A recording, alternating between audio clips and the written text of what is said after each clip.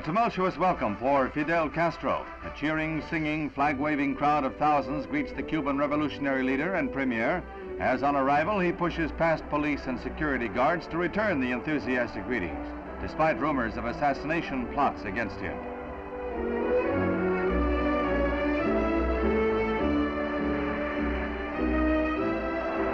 Outside Penn Station, police break up a demonstration by a few supporters of Cuba's ousted dictator Batista. And Castro, in a record slow time of 24 minutes, crosses the street to his hotel, almost swamped by the excited crowd. It's one of New York's most enthusiastic receptions for a visiting notable in quite a while.